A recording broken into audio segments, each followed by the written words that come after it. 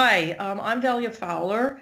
I was a professor at the Scripps Research Institute for many years, and Kathy Cheng was a senior postdoctoral research associate in my lab and became a staff scientist when she was working on this project.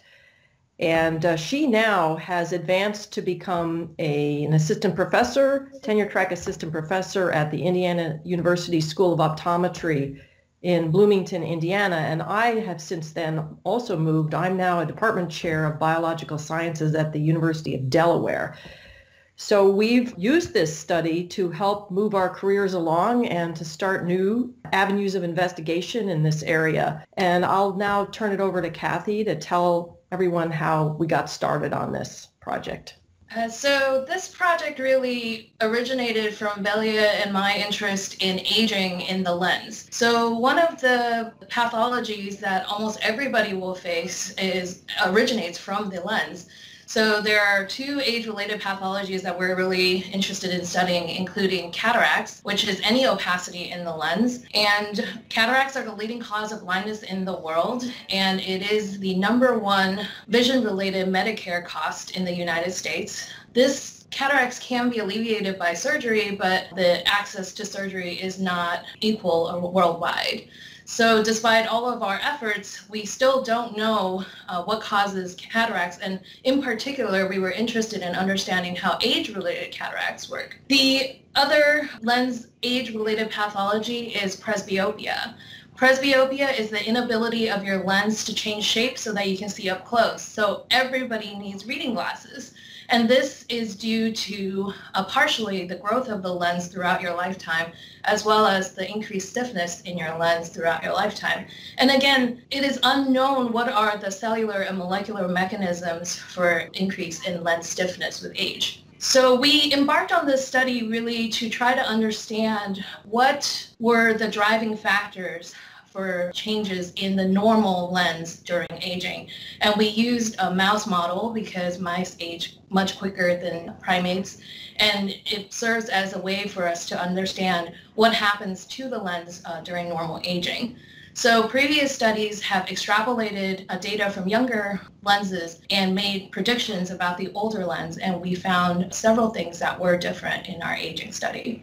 So in order to study lens aging in the mouse, we needed to assemble a team of experts from around the world so we could study all the relevant cellular and biological physical features of lens aging with relevance to cataracts and presbyopia. So in my own lab, we recruited another postdoctoral fellow, Justin Perino, to help out with the lens dissections, lens imaging, and the biomechanical measurements, as well as Roberta Nowak, our research assistant, who assisted with managing the mouse colony, which got large as they have to be aged, which is a very long time, for up to 2 years or over 2 years. Then we needed a team of microscopists to do the electron microscopy to look at the ultrastructure of the lens cells, because there's no other way to look at lens cells in the middle of the lens unless you do electron microscopy, which is a process where we can fix the lens well enough to get the fixative to penetrate all throughout the entire lens, which in an older mouse is millimeters thick. So this included Sandeep Biswas and Woo-Ken Lo at the Morehouse University School of Medicine. We also needed a team of investigators to study the refractive index of the lens as the lens aged. So this, again, is a very specialized technique, and the investigator we recruited, Barbara Piershanek in the United Kingdom, collaborates with a group in Japan at the synchrotron. I think it's the Riken 8 synchrotron. Is that right, Kathy? Yes. Yeah, the Riken 8 synchrotron to do soft X-ray diffraction where they can image entire mouse eyes without perturbing them. So non-invasively image the entire mouse eye to look at the refractive index of the different tissues, and they can then segment the images to see what the refractive index of the lens is. And that team includes, and this is where Kei-Hao Wang, Kathy, you're going to have to tell me. I can't remember. Kei-Hao is Barbara's postdoc. Oh, okay. But and the other 3 Japanese scientists are the ones who did the experiments at the synchrotron.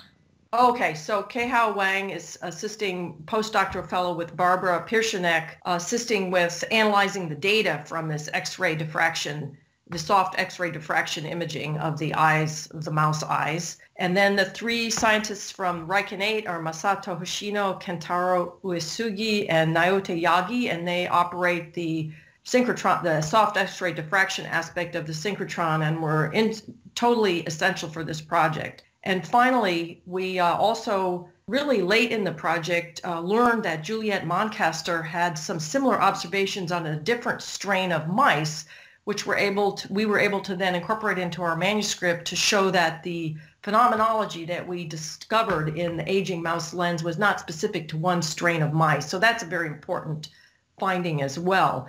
So as you all can see, this is an international team of investigators from the United States, United Kingdom, and Japan in order to solve the problem of what happens during mouse lens aging. And now Kathy will describe what we actually did to study the lens. What did we learn?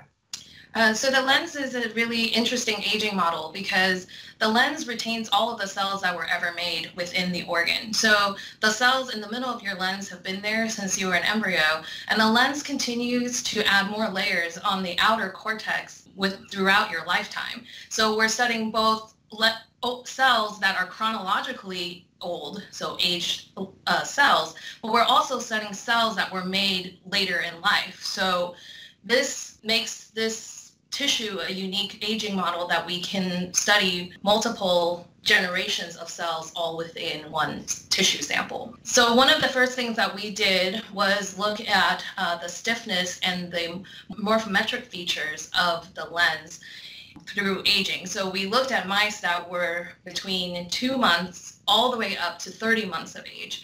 And in the Black 6 mouse strain, 30 months of age is approximately the maximum lifespan of these mice. So we basically covered a lot of territory. So from young adult mice all the way up to very old mice. And we were fortunate to receive some of the older mice from Dr. Bill Balch at the Scripps Research Institute. He was very generous in providing us with his aged mouse colony, and we were able to get those eyes and lens samples from his mouse colony.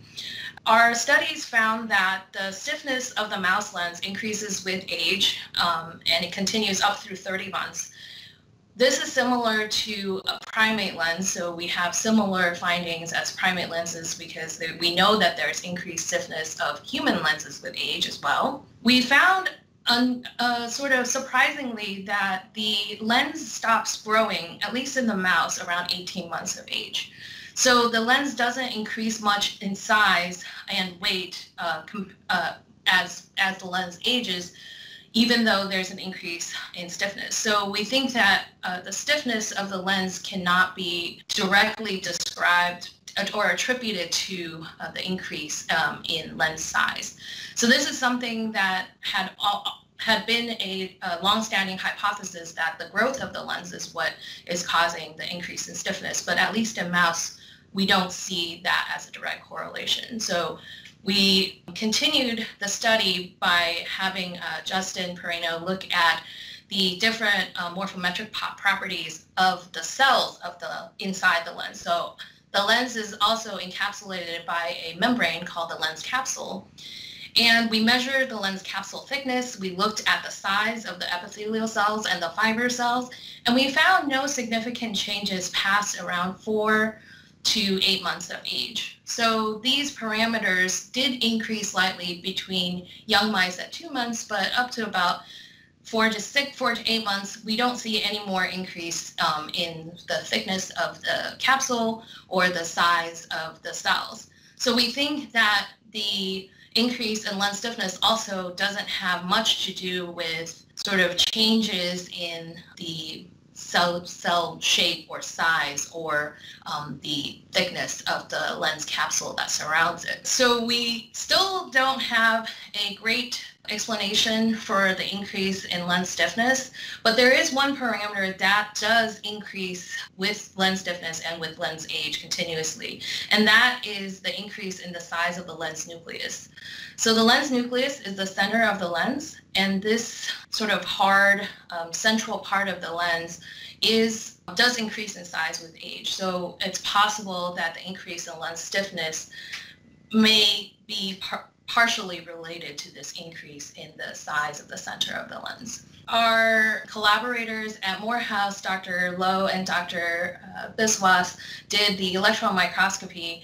One of the reasons why we did that part of the study was because we noticed that a lot of the lenses over the age of 12 months had a cortical cataract. So this is in the cortex of the lens, the periphery of the lens, and we could see a very distinct ring in that region. So in order to investigate that, Dr. Lowe and Dr. Biswas did electron microscopy, and we were able to find that there is a zone of compression of the cells. So there's a collapse in those cells, and this causes an optical discontinuity leading to the cortical ring cataract.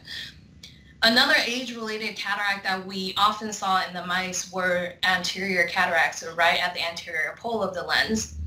So I did the staining and whole lens staining and imaging to look at that defect, and we found that there is an incomplete elongation of the cells within that make up the lens, and this leads to the anterior cataracts. So sort of a surprising discovery was that the age-related cataracts in mouse lenses is due to structural changes inside the lens. So this is a little different from when we think about humans who have nuclear cataracts in the center of their lens, and a lot of times that's attributed to a protein degradation or protein aggregation. So it's possible that because the mice are raised in an indoor environment, it's a little bit different than the aging that occurs with humans and other larger primates who are exposed to sunshine and other types, UV and other sources that may lead to oxidative stress and protein aggregation. So that was sort of an unexpected finding for us. And then Dr. Piershanek and her collaborators in Japan and her postdoc in the UK provided us with beautiful refractive index data. And our findings show that the mouse lens has a two-tiered refractive index gradient. So this is a little different also from other lenses that she studied. She's looked at primate lenses, cow, rabbit, zebrafish lenses even. So the mouse lens has this two-tiered refractive index gradient that kind of looks like a two-tiered cake. And we discovered that the refractive index in the mouse lens peaks at about 6 months of age, but the area of highest refractive index does increase with age. So it expands and it correlates almost exactly with the size of the lens nucleus, which is the hard center of the mouse lens. So we were able to study, she helped us image her team in Japan imaged mice between 2 months and 30 months of age and got us all this really incredible data. And this helps us to understand how the refractive index changes with age, and we expect sort of similar changes in primate lenses. So that's something that I'm sure she and others are interested in working on. Okay, so first of all, when I moved to the University of Delaware, Kathy Cheng had already gone to Indiana University, but Justin Pereno moved with me to help set up my lab and continue our collaborative studies on lens biomechanics and aging. And so the direction that my lab is really interested in is to look at the cellular changes within lenses as they're changing shape under conditions that mimic accommodation, mimic to change in the shape of the lens that leads to either focusing near or far. So we're using the mouse models to develop our imaging methodologies and to be able to understand what might be the genetic basis of the lens's ability to change shape and how that changes with age. So there's the aging connection there. And then we're also starting to work on the non-human primate lenses to understand whether the cells in the primate lens change their shapes and are important to change their shapes in order to allow the lens to accommodate. Since non-human primates, such as bees, will will change, their lens will accommodate. It changes shape to focus near and far, whereas the mouse lens remains round. The mice pretty much look at very close objects. They rely more on their whiskers and their sense of smell and their hearing than they do on their eyes to detect things in their environment. So my lab is more moving in the direction of sort of bioengineering, biomechanics of lenses, comparing the mouse and the human, but with this emphasis on the cellular structure of the lens and how that contributes to the stiffness and the flexibility of the lens as it ages. I should change that. With an emphasis on how the cellular structures contribute to the flexibility of the lens in young lenses and change to lead to lens stiffness during aging. So Kathy's, I believe, taking a slightly different direction here. So I set up my lab at Indiana University just a little over a year ago. My interest actually now has shifted to focus on efferent signaling within the lens. And I'm still working on the aging aspect because in humans, mutations in FA2, EPHA2, and efferent A5, one is a receptor and the second is a ligand, lead to age-related cataracts as well as dominant and recessive congenital cataracts. So I'm really interested in understanding what happens in humans who have mutations, especially in FA2, that leads to these age-related cataracts. So my recent work has shown that in 6-week-old FA2 knockout the mouse model, we can find that they have age-related or early onset, I would say early onset cortical cataracts, so cortical opacity. So I'm really interested in studying that because this mirrors the human cataracts, which are also cortical or in the periphery of the lens. So I'm embarking now on an aging study of the knockout mouse lines that have FA2 or efferent A5 knocked out, and really understanding what happens to those lenses with age. And one of the interesting findings recently is that these two knockout lenses don't have a decrease in the overall lens stiffness. We do find that they are more resilient. So they are more elastic and they bounce back after the compression better than the wild type lenses. They're littermate controls. So this is an unusual finding, and I'm working on sort of an imaging study to try to determine what is the cause of that change. So really trying to understand what imparts the elasticity and the sort of the biomechanical properties lenses. So those are sort of the short-term directions, but long-term I would like to age the FA2 and the efferent A5 knockout mice similar to what we've done with the wild type, and really look at what happens to the lens in these knockouts with age. Yeah, if I could add, I think Kathy's research direction really illustrates where the field wants to go, which is to identify the molecular correlates or causes of the cellular and the structural changes in the lens that accompany aging. And then if you understand that, you might be able to intervene. But right now, we're still at very early days, probably more than efferent and FA2 receptors involved.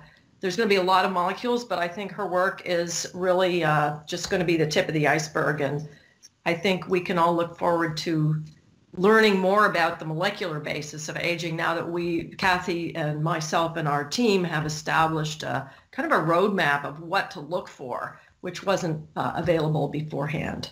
In conclusion, in summary, what I'd like to summarize about our contribution is that this is the very first comprehensive analysis of aging in the mouse lens, starting from very young mouse, 1 to 2 months old, all the way up to over 30 months old, which is a very ancient mouse. The mice are not happy when they're that old. And we really looked at all the cellular and structural events that happen during aging, including the cell shapes, the sizes, the locations, the capsule thickness, the refractive index, so the functional properties of the lens, in other words, the optical properties, the refractive index, and mapped it onto the structural features of the lens, as well as the biomechanics. And through this process, we discovered some unexpected findings, which Kathy already summarized for you earlier. And I think this is then what allows us to have a roadmap for the future to link molecular changes to the cellular and structural changes during lens aging. And I hope to see many more follow-up studies from many groups in the future on this topic.